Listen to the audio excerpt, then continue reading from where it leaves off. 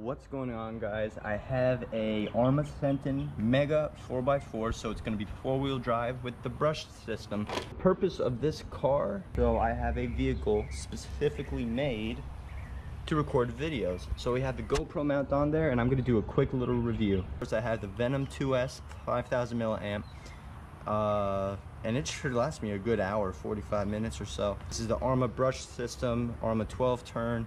It should be the ADS 5M steering servo. I do actually like is that there are shock protectors on each shock, and that's front and rear. You guys can see it back there.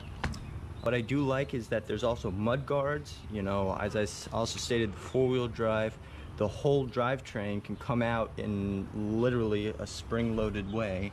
So all you got to do is really just bend that, and the whole drive shaft can come out. I'm not going to do it here because I'm really kind of out in the park. And also the chassis is really nice. It's really flat, so it could actually clear a lot of stuff.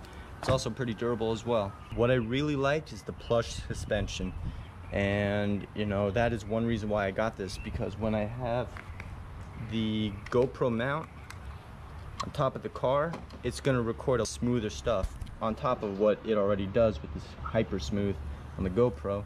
But that's pretty much why I got this, so it could pretty much be the recorder.